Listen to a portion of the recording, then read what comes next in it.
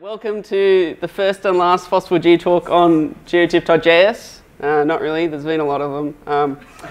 But if you find this talk interesting, I'd definitely go and check out some of the ones from Bucharest FOSS4G. I owe a lot of work to the guys from EOX in Austria. They kind of started the whole geotiff.js thing. So as far as what I actually do, I make web map apps with distributed job processing backends for natural hazard modeling. So for example, this is for wildfire modeling. So it lets you kind of draw a bunch of polygons on a map, and then you can set a bunch of parameters, and then you can run it somewhere in the cloud, and then it will spit out a GeoTIFF, which you can then show up in a map. So you can also look, it spits out a few different layers as well. Climate change risk analysis. So this is just visualizing GeoTIFFs in the web browser. It's kind of cropped it a little bit. There we go. So that you can then draw a polygon on the map and it will kind of average the values over that area over a bunch of GeoTIFFs. Evacuation simulation. So this is kind of similar to the wildfire simulation in that we've got a fire here and we want to evacuate a certain area. And so this is every single day, the state government of Victoria will run 330,000 bushfires or so, roughly in a grid across the state. So that results in millions of GeoTIFFs because they run it for different weather scenarios.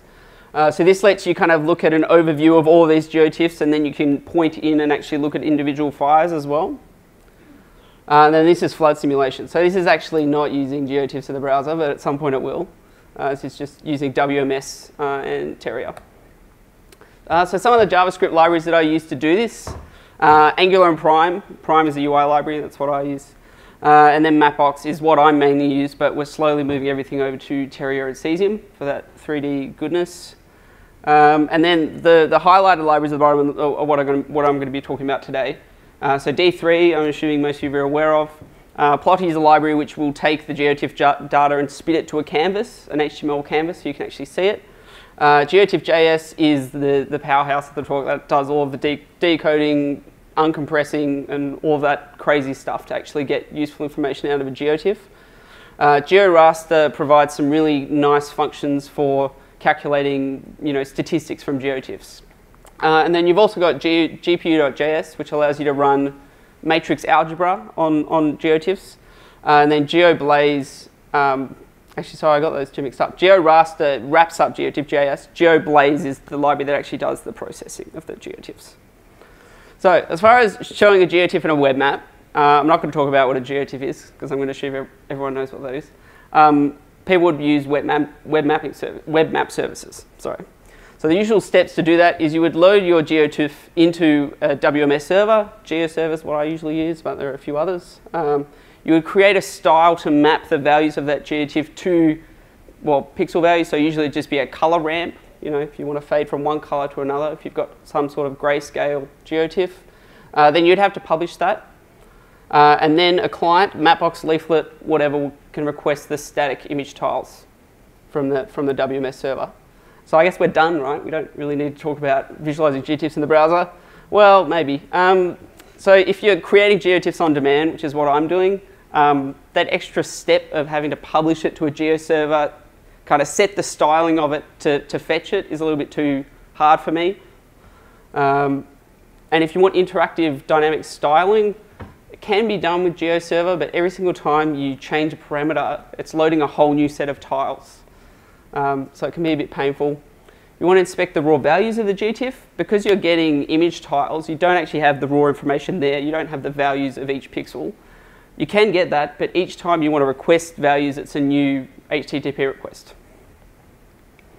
So then, so you want to run a script on the values. You can't do that either because you don't actually have the values in the web browser. And then I have millions and billions of GeoTIFFs that I need to be able to access. I don't want to put those in a GeoServer.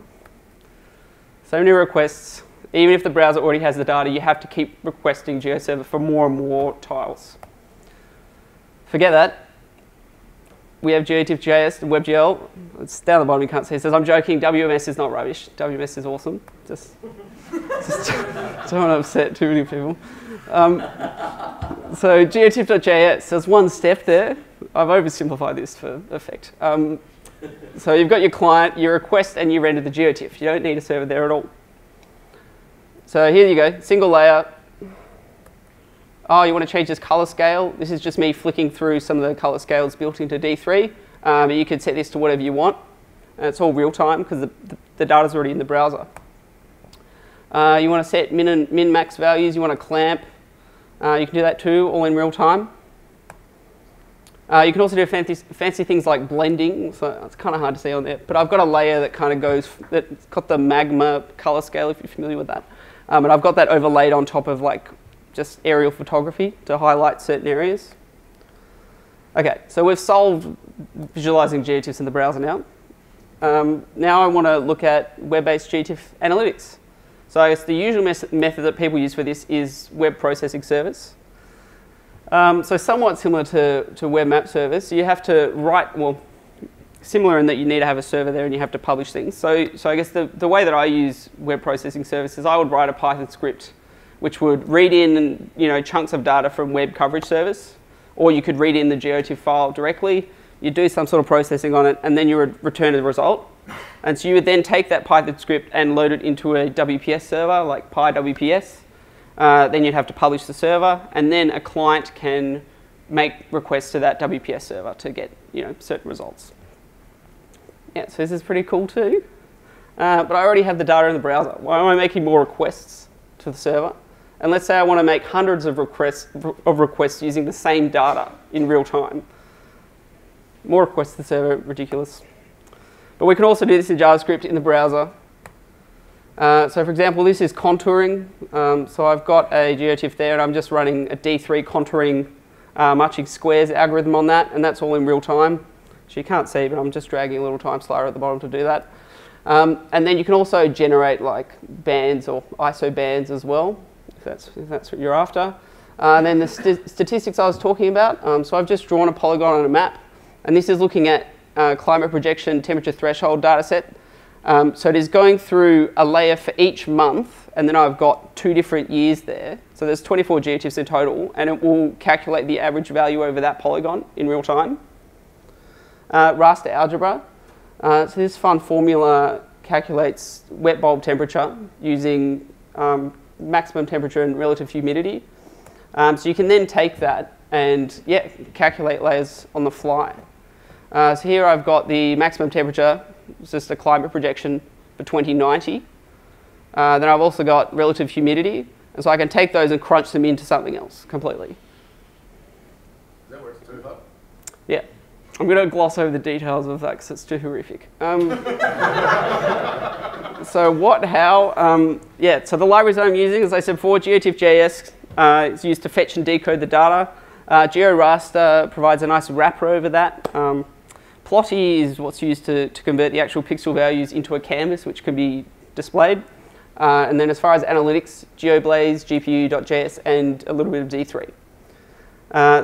GeoTIFF.js does all the hard work, reads your file. It also supports HTTP range requests. So if you've got some massive GeoTIFF and you don't want to read the whole file in, you can say, I want some bounding box, I want some subset of bands and that kind of thing. And then also decodes and supports most of the common compression for GeoTIFFs. I won't show you code. GeoRaster, so it's a wrapper around georeference rasters. So it really simplifies how you use GeoTIFF.js. It also supports NetCDF, JPEG, and PNG as a wrapper. It doesn't actually have a library in there to fetch those. Hopefully at some point I'll be able to use NetCDFs as well. Plotty, as I said, will convert those pixel values to Canvas API. You also have a few things there to set the value domain clamping. You can do a bit of raster band algebra as well.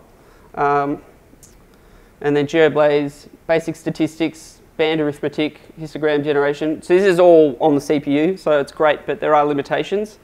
The GPU.js is a bit magical. So this allows you to run kernel functions on a bunch of matrices. I showed you an example of raster calculation. I've also seen it do fancy interpolation and reprojection stuff. That's a bit outside of my expertise. And then D3, so I showed you the contouring and ISO bands.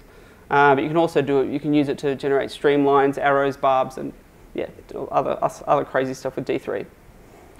So if you want to play with this stuff now, geotiff.io is probably the easiest place to have a look. That will let you load your own GeoTIFFs in. It has all of the GeoGlaze functions there, so you can draw a polygon on a map and you can get your minimum value, you can get a histogram and that kind of thing. If you use Leaflet, there's a GeoRaster layer for Leaflet, so that really simplifies all of this because it works as any other layer in Leaflet. You just kind of give it a URL to a GeoTIFF and it will handle all the extra complexity. OpenLayers also has the same thing. Cesium/Terra Mapbox don't have anything yet, but soon will, especially Terra. But both of these support canvas layers. So if you are using Plotty to render a GeoTIFF to a canvas, you can just give Cesium or Mapbox that canvas and it will kind of handle everything for you. So limitations. File size, yeah, you have to download these files into the browser. So if you've got massive files, it doesn't really work. Some ways of overcoming this are using cloud-optimized GeoTIFFs.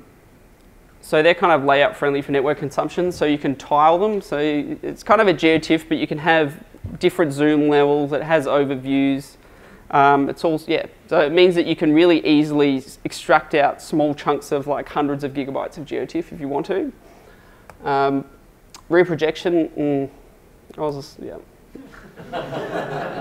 Client-side computation, yeah, as I said, because you're loading files into the browser, you have to uncompress, you have to decode the GeoTIFF in the browser. So if you're using some potato of a computer, it's probably not going to work well. It does work on a mobile phone, but yeah, it's not great. And then analyzing values as well. Like if you're doing number crunching, there are obvious limitations in JavaScript to do that kind of thing.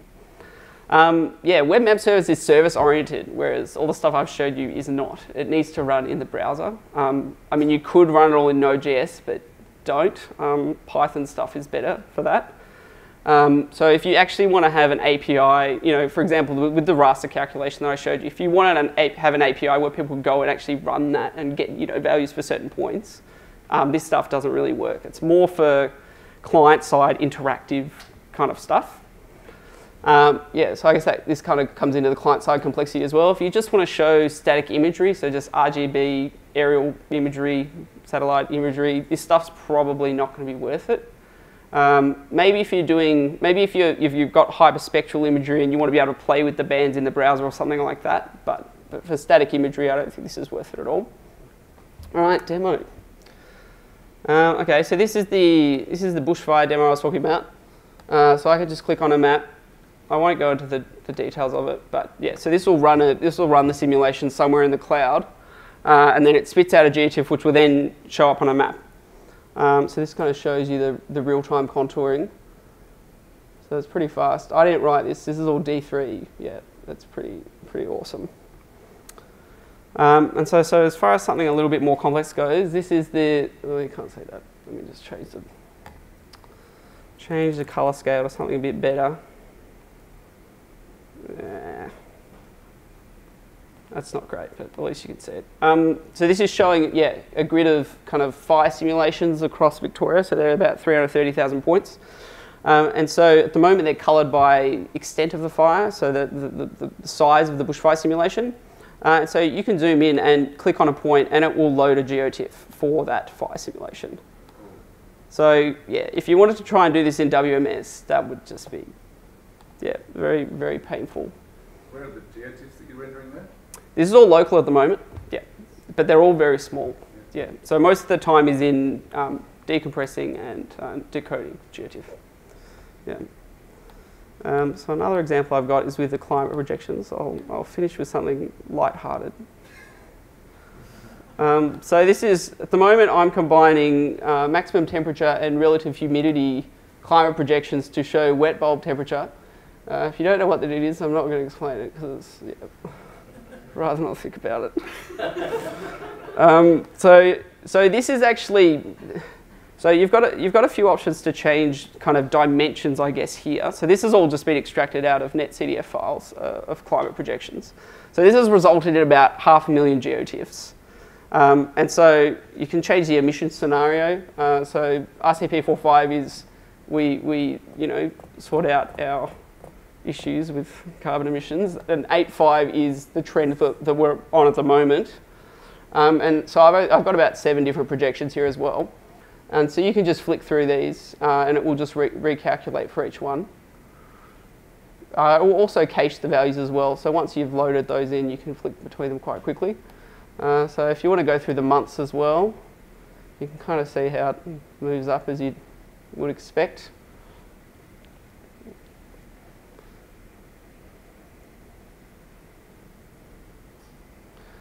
Yeah, but because we're loading everything into the browser, it makes it very interactive. So if you're interested in, try not to be too morbid, the 35 degree wet bulb temperature is kind of the level where it's uninhabitable. But yes, you can see that if you want to like look at specific values, you can just change the minimum and maximum, and that will just update in real time. Something I did want to do for this talk, but I ran out of time, is I wanted to actually be able to play with the formula and have it update in real time, but I didn't have that either. But you could pretty easily come up with some sort of GUI to be able to change that formula and actually see what it's doing to the data in real time. Yeah. Yeah, so as far as future stuff goes, cloud optimized GeoTIFFs, what I was talking about. I do really want to see if I can get static imagery or just satellite imagery working well in this. My initial kind of thoughts are it's not going to be doable because it's just too much data.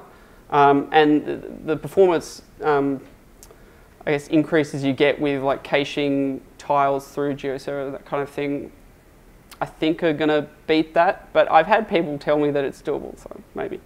NetCDFs would be great because, as I was saying, those climate projections I've crunched into 500,000 GeoTIFFs, which is just ridiculous because it came from about 40 NetCDFs. So it'd be lovely if I could skip that step and just kind of pull extents and you know, slices from the NetCDFs. Reprojection, I've seen cool things where people do that. I just haven't tried it. So yeah, hopefully I can find someone else that's done it and just steal from them. Caching, it's like very basic caching, but yeah, because we're loading stuff into the browser, you want to kind of keep as much data around as possible so you're not requesting stuff from the server, but you also don't want to crash the browser. And yeah, as I said, a GUI raster formula editor would be pretty cool to have a look at. So there's other cool things. So this is generating hillshade from digital elevation model with WebGL. So this is all stuff you could do as well. Yeah, here's a kind of example of I'm going to get this wrong. Equi-rectangular image of the world reprojected as azimuthal equal area.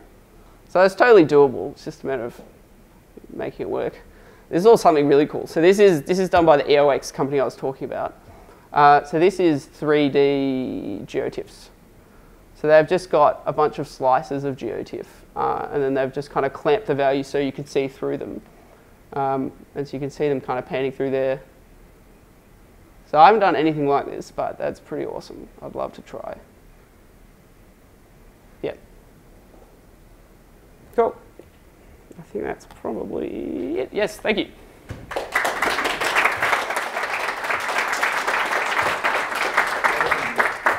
Thanks, Nick. I'm really excited about GeoTIFF.js and bringing analysis to the client side. I think that Vector Tiles is already doing it in a really cool way with vectors, and so rasters are better, so let's do that. Yeah. I'm interested in your thoughts, and you sort of touched on it around how to get the data into the client. So you said that you have lots of little GeoTIFFs, and that's what you're working with now. Like, is WCS or something else like that going to be a solution? Yeah, well, because talking to people about dealing with these massive NetCDF files, a lot of them have said that reading chunks from NetCDF files is really fast, especially if you have a WCS server. But I've just never tried it, so that's another thing. I want to be able to compare to see, the difference in, I guess, bandwidth and that kind of things. Yeah. Between different approaches, but I'm not sure. I happen to know of a case where we store lots, where someone stores a lot of GeoTIFFs, lots of small ones, and if we could read the overviews from some of them and do... Oh yes, that's something I completely forgot to mention. So yeah, if I've got like 1 million GeoTIFFs and I want to be able to drill through each one of those, it's impossible with my approach. Okay. Which is what NetCDFs can do quite well. Yeah, sure. Yeah. Questions? So I'm guessing a lot of these GeoTIFFs can then be just stored in an S3 bucket somewhere. Yep. So have you dealt with any authentication there? I mean more complex, like having a login server that might automatically pop Well, up see, with what I was using practices. did, so I think I used JSON web tokens for that because I'm just running a kind of a web server in Node.js for all this stuff. As far as authenticating with S3, I don't know how people do it. Do they just proxy stuff? Or, yeah, so I don't know. I think usually I'm either fetching the data using S3 API or, yeah, that's actually it. Yeah, so sorry, no, I'm not sure. There's lots of ways to do it. You can is the short answer. Yeah. Any other questions? Sorry, Dave. Yeah, so there are a number of groups in the US that are using cloud-optimized GeoTIFFs for satellite imagery and along with the spatiotemporal asset catalog. Have you done some work into Stack yet? No. No, okay. Cool. All right. Okay, cool. We should talk. Yes, please.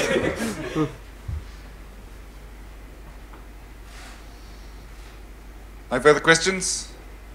One more. How about in terms of data usage? Do you format for that so you're not loading the entire, even if you're loading a small GeoTIFF, you're still loading a lot of data into your browser at that time? Do you manage it with overviews or anything? At the moment, everything that I've done loads the entire file because that's just all I've needed to do. But the libraries I'm using will handle that if you need to. Yeah, I've just never actually done it, so sorry, I'm not sure. Cool. All right. Well, thank you very much, Nick. Thanks.